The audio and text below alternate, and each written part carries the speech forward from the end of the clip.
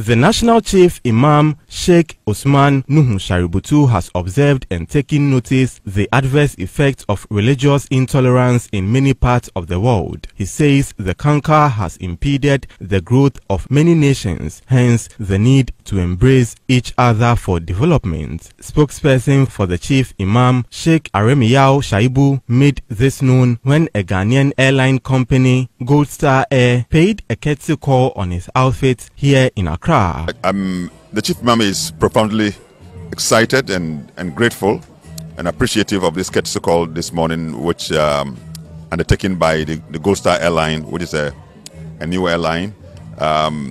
What gives him most excitement is that it has been announced to him that one of the aircrafts is going to be named after him, in recognition of the efforts that he's been making to promote interfaith harmony, peace, and for his tolerance and how he also uses the youth also to promote development.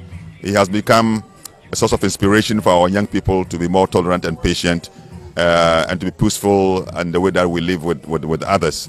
So this recognition has been put in a citation which has been given to the National Chief Imam, based on which he is very, very, very happy and profoundly grateful. He has indicated his support both physically and spiritually, meaning that he has prayed for God to grant you Goldstar success, great success, more development, protection from God, more blessing, both individually for the company, for the leadership of the company, and for the staff of the company.